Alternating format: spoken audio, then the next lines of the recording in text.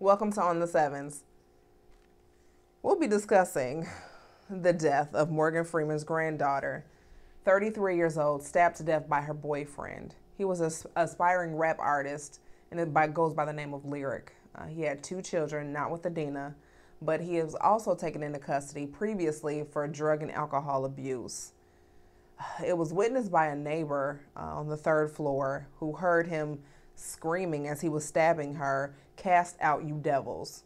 So from that point, they were saying that it was an exorcism that was being performed. How scary is the thought of that? And that's where mental illness comes into play. There are a lot of people that suffer from mental illness that we're not aware of. Just like the shooting that happened in Texas with the 55-year-old shooter. He was 55 or 53. He also suffered from mental illness. He had an order of protection from his own family, and from that point, it was not much that they can do because he did not want to seek any help. So from that point, this is where I come in and I say, well, what happened to all the federal funding for the programs to help people with mental illness?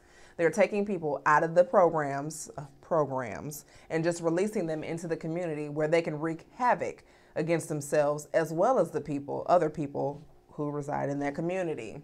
What are we to do with that? Do we trick them into taking medication? What is it? There's so many things that we shoulda, coulda, would do, but what is it that we can actually do? So instead of having them in these programs, we put them into another program, the one that the federal government calls a great rehabilitation program, incarceration. So they get picked up and taken into custody several times for either petty things or maybe even burglary or murders or what have you. So what do we do from that point after this rehab has not worked? They're in the system for so many years, not doing what they need to do as far as getting assistance with their problem. Let's help them.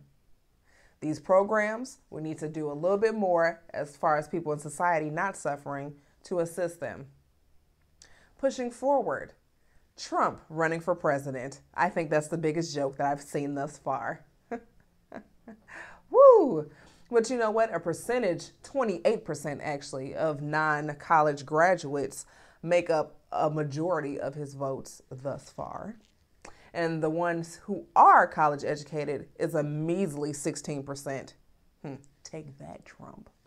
Now, as far as I'm concerned, he has belittled race, as far as race, gender. What else could he possibly talk about?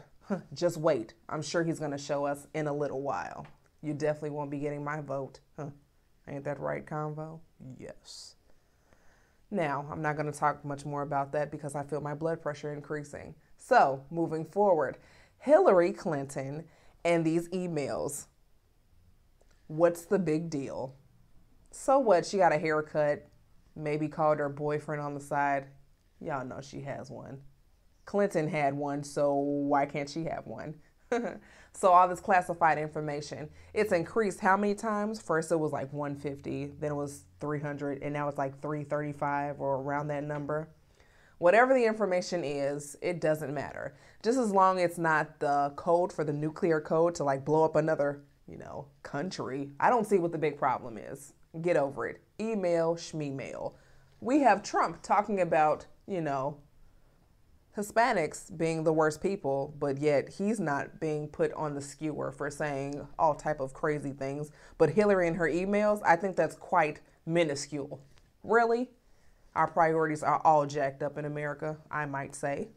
But who am I? So, that was a lot. Just giving you a little bit of On the 7's. Don't be the last one to be in the convo, so join it. Till next time.